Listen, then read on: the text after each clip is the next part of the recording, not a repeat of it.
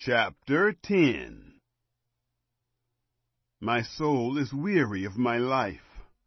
I will give free course to my complaint. I will speak in the bitterness of my soul. I will tell God, do not condemn me. Show me why you contend with me. Is it good to you that you should oppress? That you should despise the work of your hands, and smile on the counsel of the wicked? Do you have eyes of flesh, or do you see as man sees?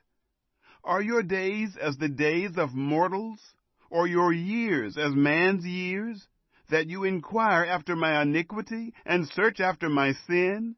Although you know that I am not wicked, there is no one who can deliver out of your hand. Your hands have framed me and fashioned me altogether, yet you destroy me. Remember, I beg you, that you have fashioned me as clay.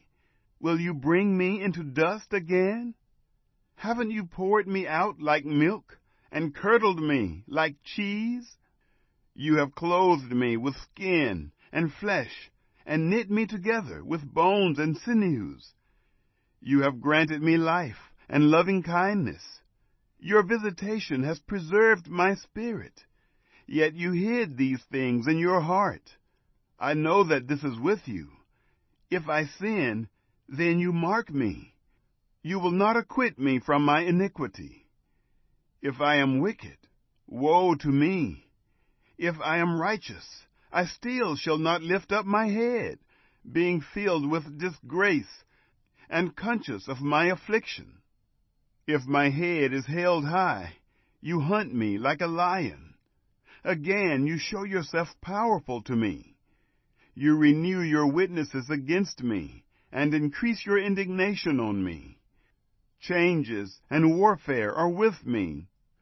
Why, then, have you brought me out of the womb? I wish I had given up the spirit, and no eye had seen me. I should have been as though I had not been. I should have been carried from the womb to the grave. Aren't my days few? Cease then. Leave me alone, that I may find a little comfort before I go where I shall not return from, to the land of darkness and of the shadow of death, the land dark as midnight, of the shadow of death, without any order, where the light is as midnight.